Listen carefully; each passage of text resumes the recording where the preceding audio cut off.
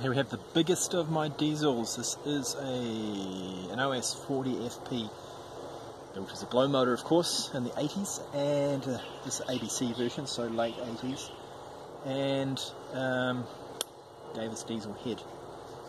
Both bargains off Trade Me, both I think were things that I didn't intend to actually buy, but I put a low ball bid and won anyway.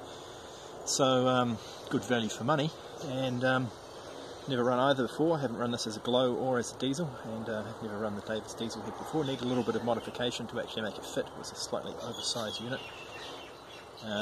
It's taken a long time to get it going. It turns out the comm screw has to be wound almost all the way in for it to work.